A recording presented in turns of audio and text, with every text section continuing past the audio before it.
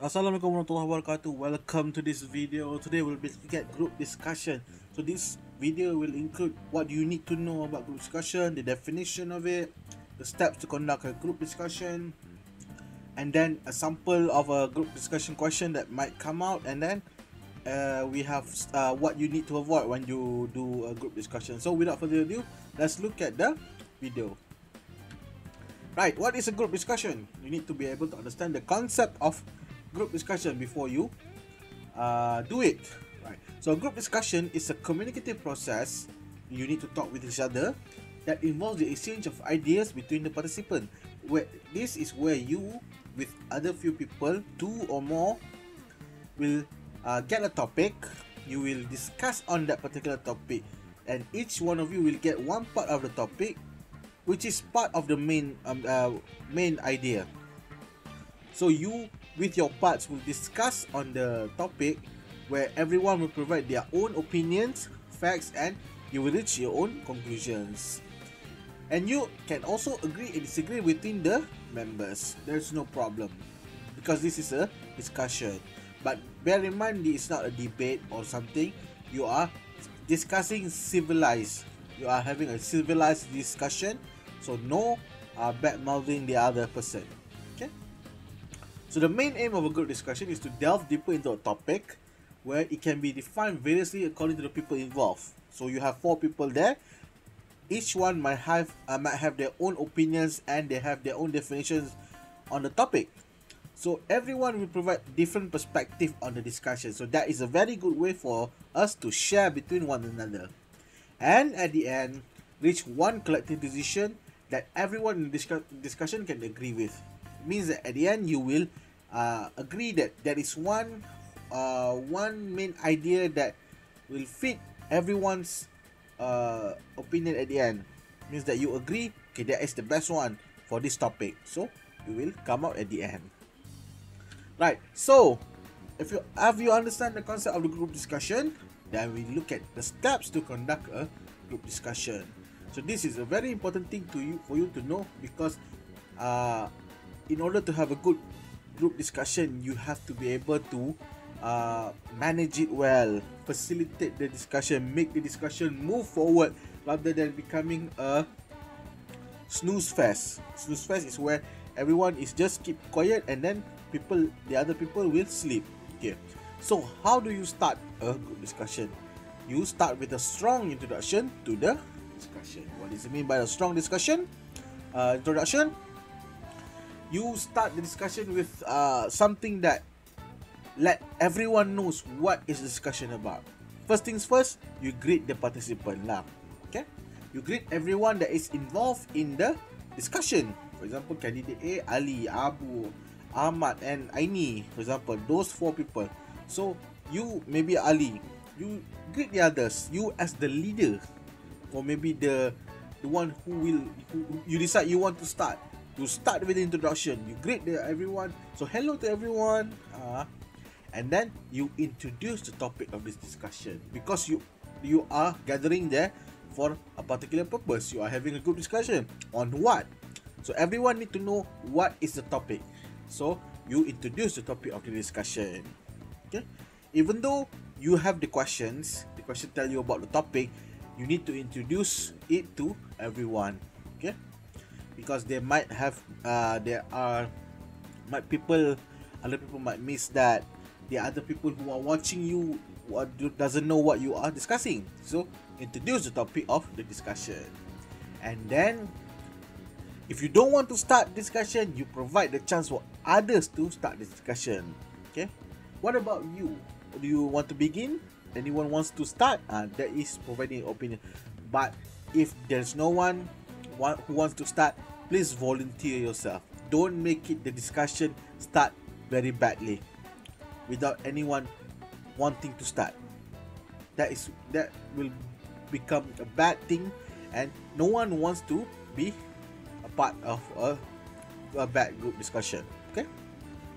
So some of the sample here. What you can start. How do you start with the group discussion? You can start with hello and good morning everyone. Today we'll be discussing on the topic. So you put the topic there. What is the topic? For example, I think today we'll be discussing on the topic of buying gifts is better than just giving money. Okay, or no, or maybe what is the best gift to give for your loved ones. Okay, there is a topic. So today we'll be discussing on the topic of the best gifts for our loved ones. So then you want to provide the chance. Please, if anyone would like to start, go ahead. Or if not, I will start. For example, so that is when you give the chance or you yourself want to start with discussion. Then B, sample B is where you are volunteering yourself to start. So I would like to begin. In my opinion, I believe that something like that. You are jumping into the discussion. You are starting off. Okay. Right. So this one, your introduction, it doesn't have to be too formal. It can be very quite casual, depending on the topic that you are discussing. Okay. If you are talking about giving gifts, or maybe planning a holiday, that can be quite casual. But you are talking about a heavy topic, for example, like social issues, try to be a bit formal and organized. Okay, depends on the topic that you get. Second one, facilitate the discussion, meaning that you will manage discussion. It's not only the work of the leader, but everyone has to work together. You are a group. You need to make sure that everyone pulls their weight. So because if you have one slacking off, it will cost you dearly.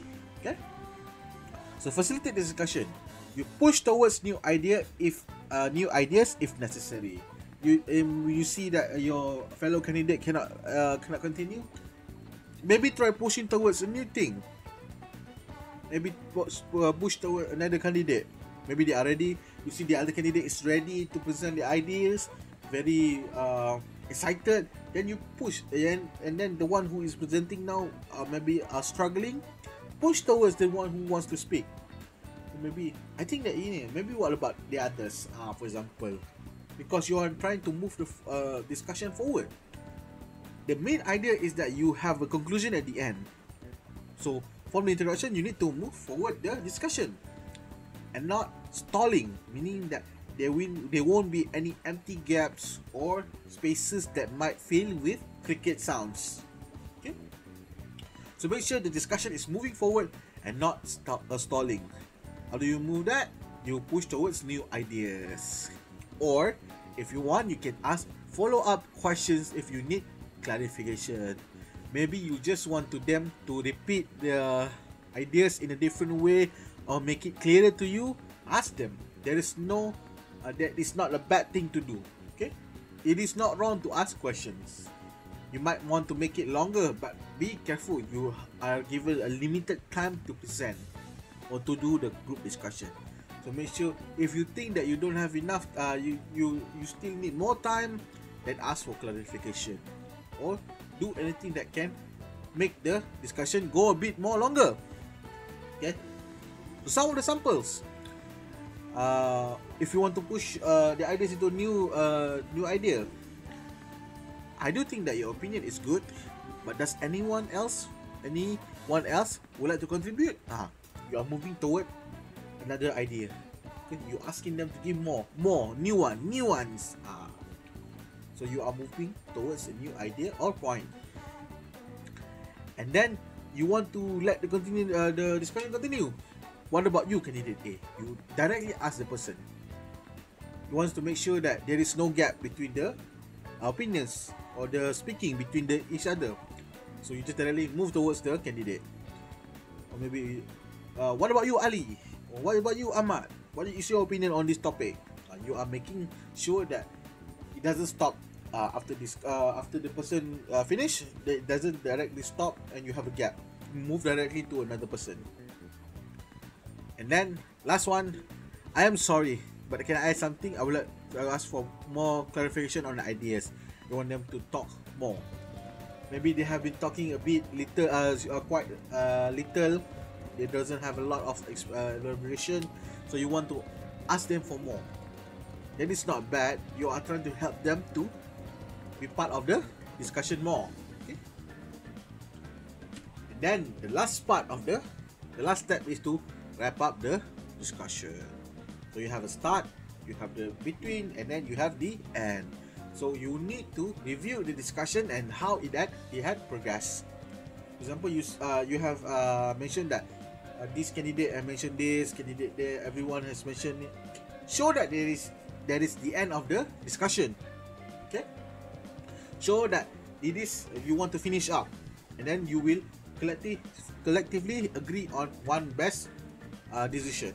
Okay, but before that, you summarize all the points mentioned in the discussion. Whatever your friends have mentioned in the discussion, you try to summarize it. For example, like in the sample below, we'll move towards that. And then, like I mentioned, you will pick one best solution or idea and conclude the discussion. Concluding mean that after you finish, this is the best idea. Let's make sure that everyone can do that, and then let us move toward. Let us finish the group discussion. Thank you. And it's good for you to give your thanks at the end. Those kinds of things. Okay. Right. Sample. So I think this is the end of discussion, or maybe I think we are nearing the end. Everyone has provided their opinion, so you want to show that everyone has contributed, but this is the end of the discussion. Right. So you want to show them, and you want to show everyone else. And then candidate A has mentioned about idea A. Candidate B has forwarded his or her opinion. C has mentioned about this, and D has mentioned that they agree with the others. Right. So you are summarizing back what they have each member has said, and then you conclude at the end. I think without a shadow of doubt that whichever idea that you selected is the best solution or idea for this topic. Can we agree on that? Everyone else can nod and yes, and everyone ever agree. Okay. And then, if possible, if not possible, you must include some sort of short reasoning, some brief reasoning why you selected that idea. Okay, because you have to discuss with everyone and mention about that. Mention about why do you select it. Maybe because it is easier to do and it's feasible for everyone to do it. That it can be the best way. Right, let's look at the sample question that might come for your group discussion assessment. Right, for this one, this is the basic instruction that you will get. They will give you the questions. This is the instruction. Study the stimulus. Read the instruction first. Okay, please make sure you understand the instruction well, because if you don't understand the instruction, you don't know what you will be doing. Okay, so you need to study the stimulus or the topic given. Whatever topic you give, understand it well. Then you are given 2 minutes to prepare. You need to prepare your points. You need to prepare your ideas, your opinions within those 2 minutes. Okay. And then 3, after you have listened to everyone, try to come up to a decision as to which of the 4 suggestions is the best. Everyone will give you one suggestion based on the topic. Pick which one is the best. You come up to conclusion. And then your group is given 8 minutes for the discussion, meaning that everyone needs to give their opinions, the facts, and the conclusion, everything, introduction, middle, and the conclusion, all within 8 minutes. So you need to manage the time well. Okay. You won't be given any indication unless it is nearing the end of the discussion by the invigilator. So you need to be careful on how much you say, how much everyone is saying, and how much is how long is your group discussion. Okay. So sample 1. So this is might possibly one of the questions that might come out. So for this situation, there are many television programs available these days that bring benefits to everyone. That is the situation. Understand that? They are talking about the many available television programs that is beneficial for everyone. So in your group, discuss which of the following is the most beneficial television program in your daily lives. So everyone, 4 of you, will have different points to talk about. So candidate A or Ali will talk about traveling programs are the most beneficial television program in our daily lives. Why do you say so? That is what is your point for the group discussion. Candidate B will talk about cooking, candidate C will talk about health, and candidate D will talk about world news. So those four, at the end you will come up with one which will be the best program for the discussion. Okay, so by the end you select cooking. Cooking is the best television program for in our daily lives because of what? You give your reason. So the whole discussion revolves around these four things. Okay, so you will argue, agree, disagree, give opinions based on those four things. Okay, you can even take your friends' points. For example, candidate B can talk about traveling, health, and world news as well, even though he got the cooking points. That is not a problem. What will be a problem if you cannot talk about your points? That is where you need to be careful. But in all of it, try to be as good as possible, okay, for your discussion. Same with the second situation. You'll be talking about a particular situation and your task and what task everyone need to do, okay? And in the end, you will come up with one best solution or suggestion for the topic. Okay. Right. What to remember when conducting a group discussion. So, first things first, select a leader. Pick someone who is able to, you yourself think is able to conduct the discussion as good as possible. Someone who will be able to make sure the discussion moves forward and we will be able to include everyone into the discussion. Okay? So the leader who will be the one who is responsible to introduce the topic, control and maintain discussion, and allow everyone to take part in discussion, and the discussion is moving forward. So that is a big responsibility. So try to pick someone who will be able to do that. Okay? And then the leader will also be the one who to summarize the points and in the discussion and concluding the session. You will be the one who starts, manage and finish. Okay? So please select one who is you think that is very good in doing that, because everyone will depend on the leader. Okay? Second one, be prepared. Means that you need to be ready. You cannot prepare early before the discussion because the question will be randomized. Well, what do you mean by be prepared? Even though you have 2 minutes to prepare, whenever you get the topic, whenever you get your part, list down as many ideas as possible. Filter it. Brainstorm every kind of idea that you know about the particular topic, and then filter it, picking the best one for you to, the best one that you can elaborate on the discussion. And whatever you do, make sure the ideas are relevant to the part that was given to you. For example, when you are given to talk about cooking programs, just make sure you talk about the cooking programs. If you want to talk about the others, after your own part, or if you are jumping in the discussion. Okay. Third one, use appropriate speaking strategies. Know how to jump into the discussion and how to interrupt. Like I mentioned in the previous lectures, you can join into the discussion, meaning that if you can agree with someone, and then you provide your reason why you agree, and you can interrupt someone when they are giving their ideas. It is not wrong, but need to do it properly. Okay. If you want to agree, just after the person has finished talking, then you jump in, agree. I agree with candidate or someone, and then you elaborate on the reason why you agree. And when you want to interrupt, see the person has finished, ask for the permission to interrupt.